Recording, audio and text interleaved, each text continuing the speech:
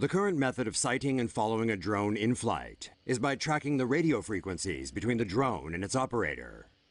Suicide drones may be pre-programmed with coordinates of the targets so that they can navigate without radio control. This makes them more difficult to track using existing methods. The Mobile Force Protection Program is an integrated prototype system that can detect pre-programmed drones up to 200 pounds. Shotguns, sniper rifles, water cannons, mini rockets, and lasers are all being considered as ways of eliminating enemy drones. The system is designed to protect mobile assets, such as convoys carrying important cargo. These assets are more complicated to protect than stationary targets. The system has a 3-step engagement sequence. After the scene and decide phases, the system would then take out the enemy drone. The same system could also be adapted for maritime operations, such as small naval riverine crafts.